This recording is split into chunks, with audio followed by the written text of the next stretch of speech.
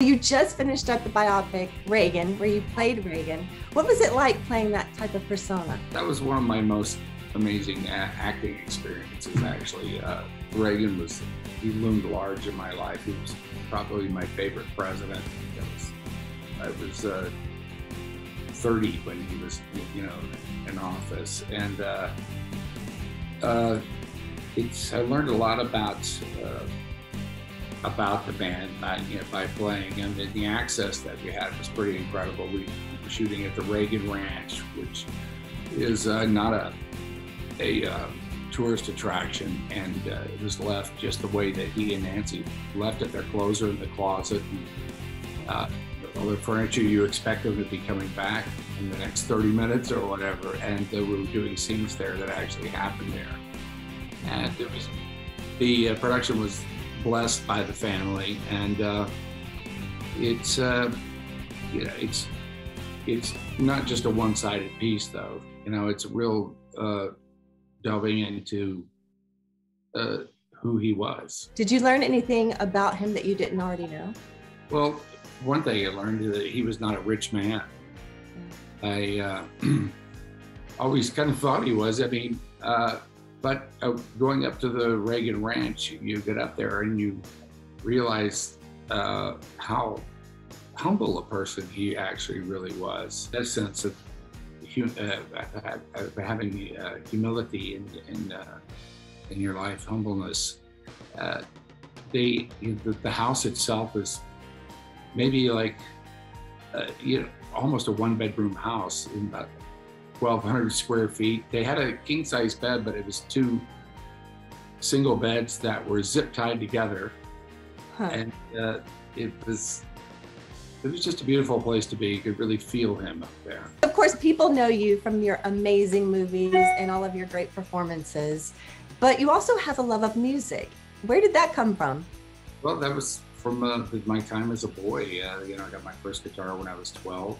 That my grandfather bought me, and Johnny Cash, like I said, was an inspiration. It turned into being very much related to acting, because writing songs and playing music is very much like telling stories, which is what acting is too. Do you write most of your songs?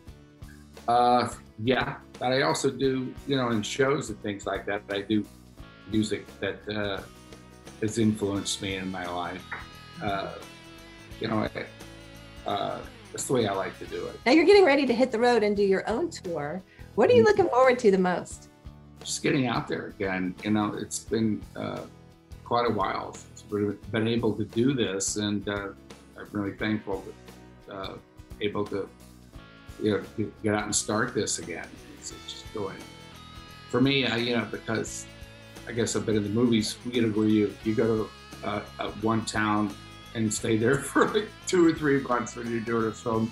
So I'm new to this road thing relatively to most of my music friends, and I'm really looking forward to going from town to town. And of course, you are the king of sports movies.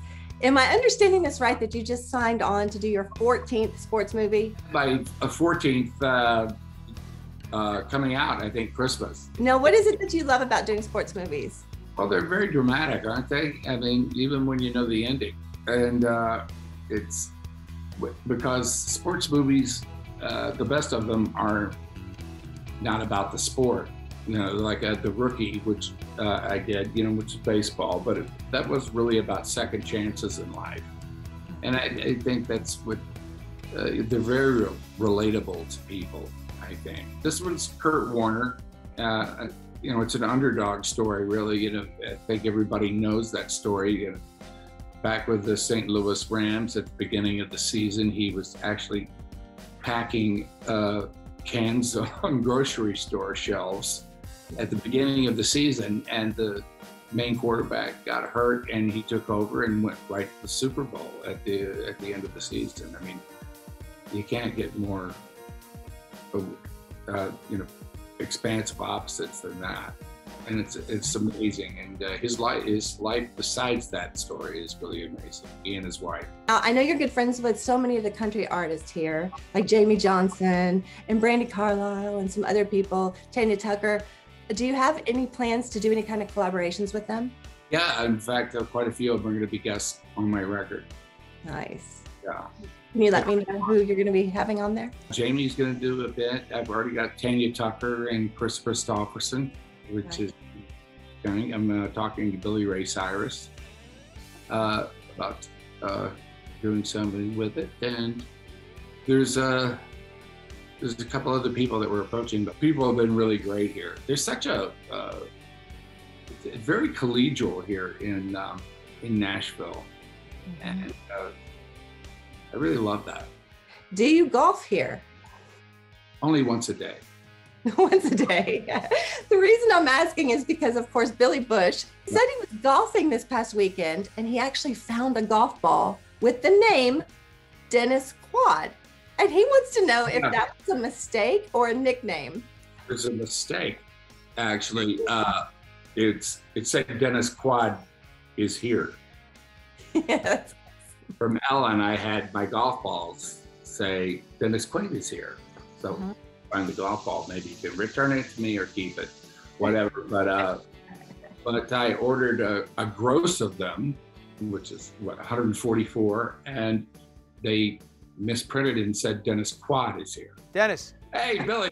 Dennis, did you have to pay for that, or did they refund you if they missed the I? Because you shouldn't pay for 5 letters when it's only 4. Called them, and I got 144 balls free. And by the way, does anybody want to know what I was doing in the bushes when I found your ball? Did you claim it was yours, by the way?